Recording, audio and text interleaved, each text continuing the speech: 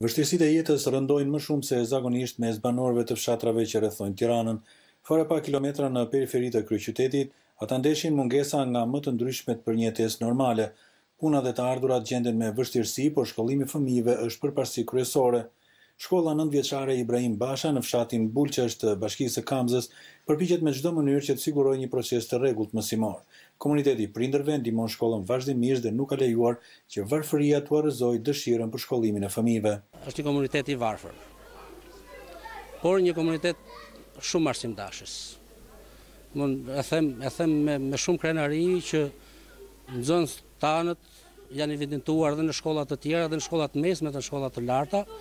Kjo në mënyrë të veçantë fal kujdesit që prindrit kanë për shkollimin e tyre. Fare pak metra prapa shkollës banon gjyshja Kadire Halilaj. Ajo erdhi 12 vjet më parë nga Skavica e Kuksit, së bashku me bashkëshortin e ndjer, e tani është përkushtuar krejtësisht mbesës së saj Ema, e cila është fëmijë me aftësi të ndryshme nga moshatarët.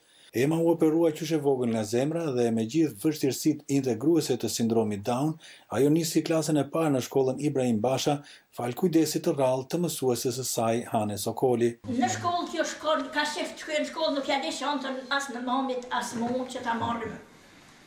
Ema e ban vetë shantën, në? Shantën e ban.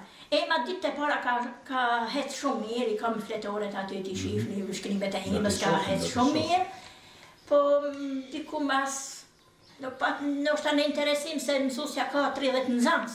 Nuk mundet mu marrë me emën. Veprimtarët e organizatës World Vision kanë 10 vjet që kujdesen për shkollën Ibrahim Basha dhe 5 muajt e fundit po ndihmojnë emën e vogël me terapitë e dhura dhe nevojat të tjera për t'u integruar në shkollë. Programet e zhvillimit të kësaj organizate në Bathore përfshin mbrojtjen e fëmijëve dhe të drejtat e tyre. Ndërhyrja më kryesore që mund të përmendim për situatën ku ndodhet ema aktualisht është ndërmjetësimi që World Vision së bashku me institucione të tjera, pra përpjekjet tona të vazhdueshme që emat regjistrohej në një nga shkollat publike në zonën e Bathores. Kjo sepse zona realisht edhe shkollat kishin disa po themi problematika të tilla si infrastruktura dhe mungesa e mësuesve ndihmës. Shkolla Ibrahim Basha ka 870 nxënës dhe aty studiohet me 2 turne.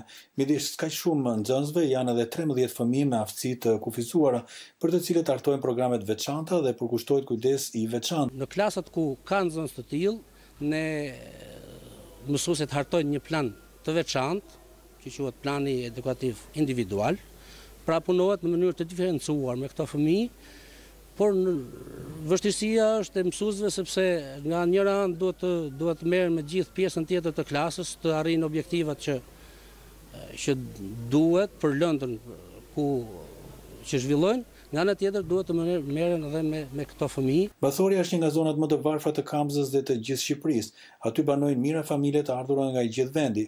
Punësimi dhe burimet e tyre financiare janë të pakta, por ende në gjirin e tyre dëshira për një jetë më të mirë dhe shkollim dinjitoz të fëmijëve mbeten në nivelin më të lartë, ndaj edhe mirëpresin me mirënjohje çdo ndihmë nga organet shtetërore dhe shoqatat e ndryshme.